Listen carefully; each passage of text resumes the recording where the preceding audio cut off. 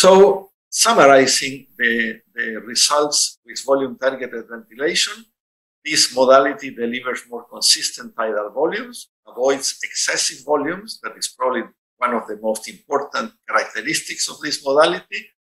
The other very important finding is that there is automatic weaning, and therefore there will be a shorter duration of mechanical ventilation.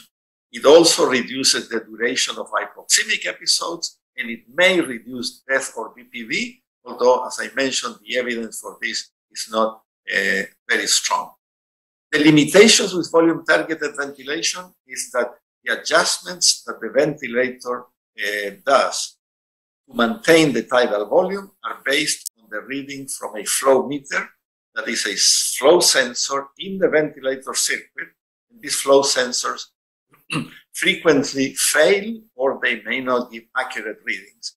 And that then will produce pressure adjustments, automatic pressure adjustments that are not based on true actual values, on accurate values of tidal volume, but of false values.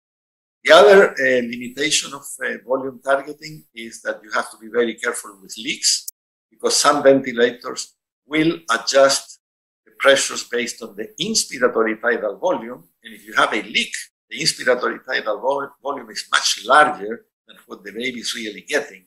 Therefore, the ventilator will wean the pressures inappropriately.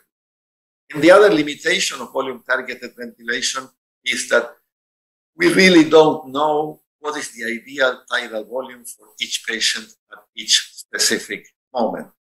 So we usually say, well, yes, we'll target a tidal volume of 4 to 6 milliliters. Well, that may be appropriate for a baby with normal lungs. But a baby with severe BPD, for example, who has a very stiff lung, increased dead space, increased resistance, that baby may require a larger tidal volume to maintain acceptable PCO2s.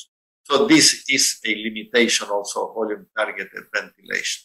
So in our institution, we don't use volume-targeted routinely in all babies, but we mainly use it in babies with chronic lung disease who have frequent hypoxemic episodes, where we know that if we go to volume targeting, we achieve more stable levels of oxygenation and ventilation. But we don't think that this is a strategy that has been clearly shown to be beneficial in all extremely